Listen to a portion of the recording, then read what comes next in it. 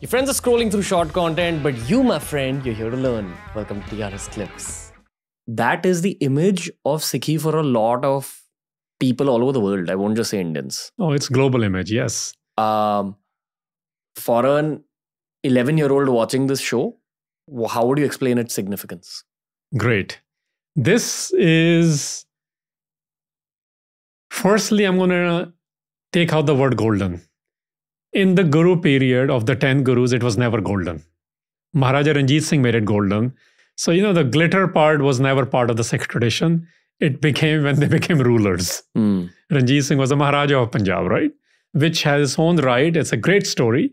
But in the Guru period, it was never golden. Architecture is very, very important. 4 doors, which means open to all 4 people from all 4 corners. Doesn't matter which caste, which background, which religion. And anyone who comes, he has to walk down. There is only way to enter a shrine is being humble. Going down is that. And doesn't matter which entrance you came in from, there's only one way to go to divinity. So surrounding the pool, the sarovar as we call it, there's only one pathway which goes to Harinder Sahib, Hari Mandir. Hari, in Indic tradition, including in Sikh tradition, is the word which is, Hari can mean all-pervasive. I'm going to go to etymology now. Sure. Hari means all-pervasive. Hari is not just a Vishnu's avatar, that's the name. Like my name is Hari, and that doesn't mean I'm... What does the word mean? It's the most oft-repeated word in Guru Granth Sahib. That's why it's called Hari Mandir. Anything which is physical will be something less. So what is the idea first, right? It's a building at the end of the day. But what's the idea behind the building? So when you see it, idea behind the building is, here is one manifestation of all-pervasive force. That's what Hari means. Hari also means the one who eliminates your fear. So if you want to eliminate fear, let's read what's housed in this building, right? Which is what I talked about earlier. Hari is something green, something which grows you, something which blossoms. And our ideas for that are housed here in this building in Harinder Sahib complex. That's what should be coming out. Right now, it's become a selfie thing, which I get it because of the glitter.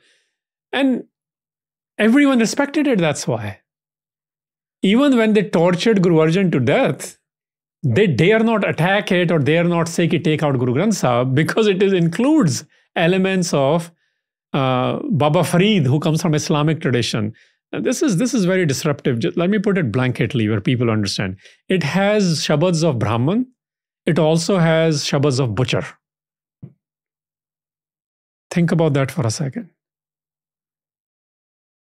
This is how disruptive it was. People didn't know how to deal because they're like, it doesn't matter what your background is. If you have experienced Ikko Onkar, the one, then we must learn from them. Doesn't matter what they wear, doesn't matter what they eat, doesn't matter what religion they come from, doesn't matter what language is utilized by them.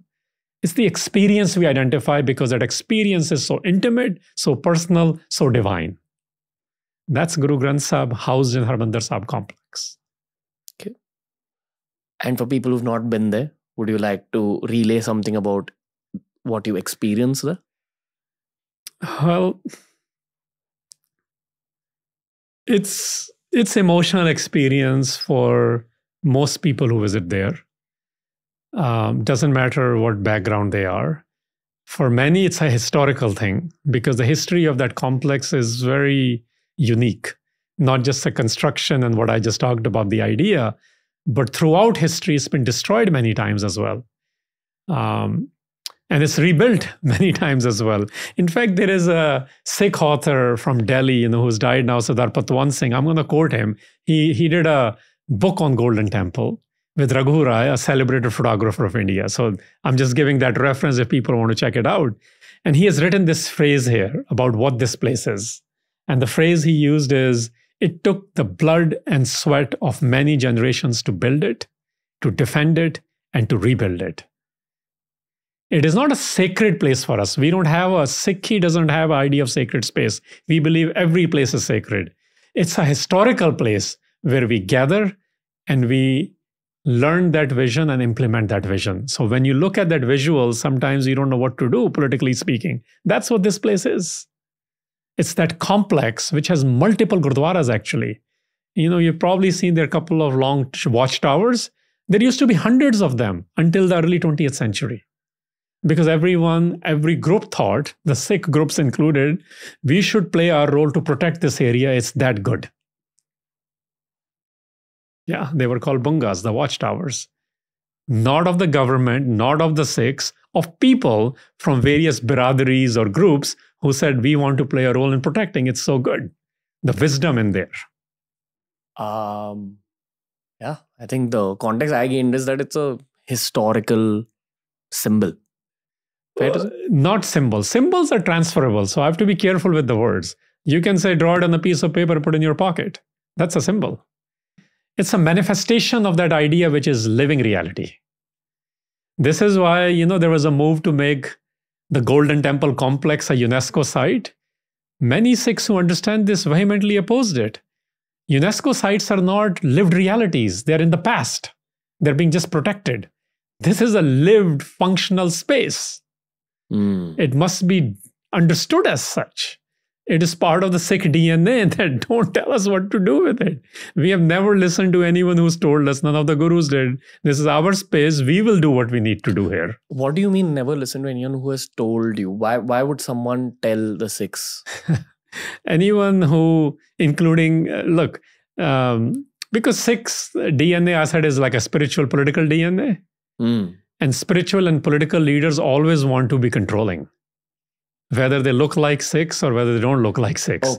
So they want to control the thought process which is emanated from there. Because it's opposition for them technically. That's right. Like in the British period, people don't know, the Sikh activism in early 20th century was, even the Gurdwaras were run by British. Okay? Yes. They assigned managers at each Gurdwara because they knew, including Darbar Sahib complex, Golden Temple complex. This is going to shock you. They had their own Jathedar who actually brought General Dwyer, the guy who gave orders for Jallianwala attack, and gave him Saropa, which means acknowledged him, recognized him. Can you imagine that? Because it was appointed by the British. So Sikhs decided in early 20th century, we're going to free our Gurdwaras. This will be a test run on how to free South Asia. And they did. They got Golden Temple complex back. They got Nankana Sahib, where Guru Nanak was born, back. And once they freed enough Gurdwaras, it's actually called Gurdwara Reform Movement, which means taking the Gurdwaras back into Sikh control instead of the government control. That's when Gandhi, that thing which you may not know, he went to Nankana Sahib and he sent a telegram. The first battle of Indian independence has been won because no native anywhere in South Asia was able to free their places. Then came the political movement from Punjab. If you look at the statistics of Indian independence, people who died, people who sent to life imprisonment, Kala Pani ki saja as they call it, people who were hanged, 60% hanged are Sikhs, 2% of the population. This is the DNA. 80% of the people sent to life imprisonment, Andaman, Nicobar or Singapore, Sikhs. So this is where political activism is born from Shabad. You can paint whatever picture you want. We are listening to our ideology from the Guru, which believes in freeing things. So first they freed the Gurdwaras. Then they worked towards, so whether you were Bhagat Singhs of the time, whether you were Ranveer Singhs of the time, and Bhagat Singh otherwise said, I'm an atheist. But if you read his articles, he said, everything I've learned is from a grandfather. And these Babbar Akalis who are fighting right now and hanged by the British, it is according to, because of what they have done. And it was during Holi, so let me invoke it. Holi is coming, right now. On the Holi day, Bhagat Singh wrote this editorial in the Hindi paper. If India ever becomes free, it will be because what Babbar Akalis are doing in Punjab fighting the British, and he writes that editorial. So this is, what I'm saying is early 20th century. This is not far distant. We don't even tell these narratives right now. So if you enjoyed this video, make sure you check out this playlist for more videos just like this. It's TRS Clips.